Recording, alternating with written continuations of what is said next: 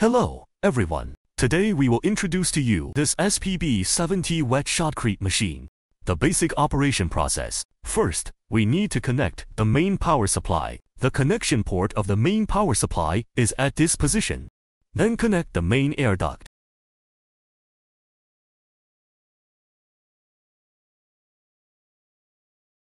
Connecting material pipe. Connect the accelerator tube. This is inlet, this is outlet. Then check the lubricating grease. Check if it is sufficient.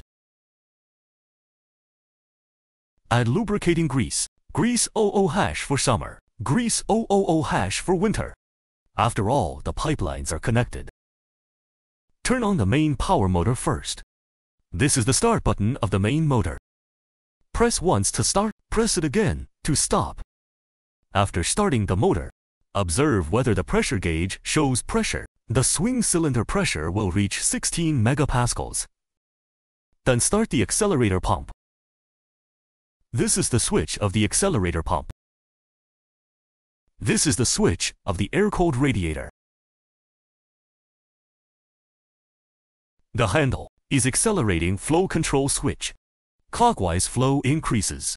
Counterclockwise flow decreases. Note to adjust after the motor is turned on. Do not adjust when the machine is off. Turn on the mixer. This is the mixer switch. Forward rotation and reverse rotation. Turn on the vibrating motor. This is a vibrating motor.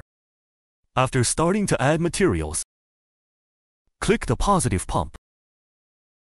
Start normal spraying.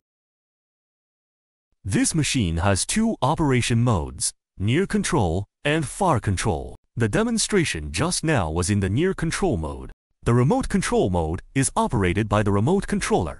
There is also a special note. When the pump is reversed, the valve of the main air path must be closed.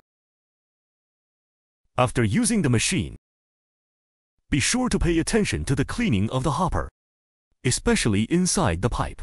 Here is the latch switch. Control pipeline open. Below is the discharge port for cleaning. The latch can also be opened by flipping it. Thank you for watching.